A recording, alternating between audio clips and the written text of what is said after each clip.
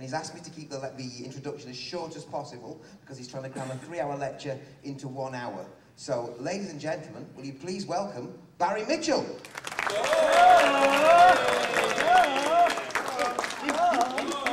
Oh, he said, how nice.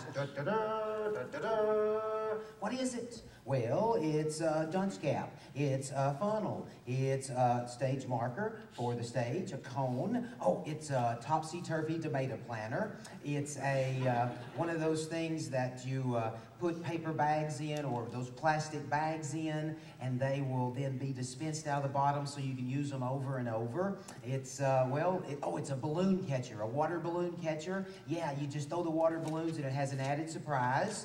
And, it's an ice cream cone for people with issues. And, okay, what is it really?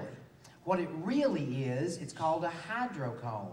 And you grab the handles and you pull it through the pool water and it shoots water out the other end. That's brilliant. When I bought that at Dollar Tree for $1.95, I was blown away at how smart that was. That's brilliant. I thought, who comes up with stuff like that? And it says right on the label, made in China. Yeah, those people are brilliant. Yeah.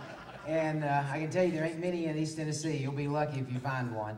And then a friend of mine called me and he said, oh, Barry, I think if you just go to your Lowe's and ask, they'll probably order them for you. Man, I wish I'd have thought of that.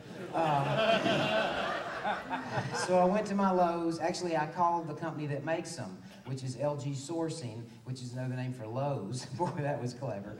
A screw in each one, so it's attached a little better. The reason I used a super large zip tie at the bottom is because I couldn't get the drill into the bottom to attach, drill the holes. So I guess if I'd have done that in advance and drilled them from the outside,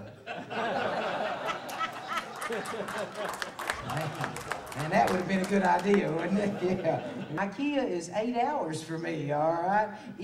Most people live near a Walmart or a dollar store, but if you live near an IKEA, you are blessed by God.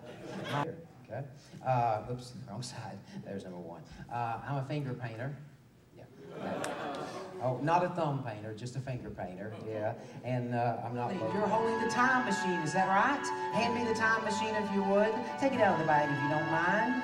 And you can see that there is a missing piece, and it's missing underneath the frame. But time is the real secret to fill your puzzle.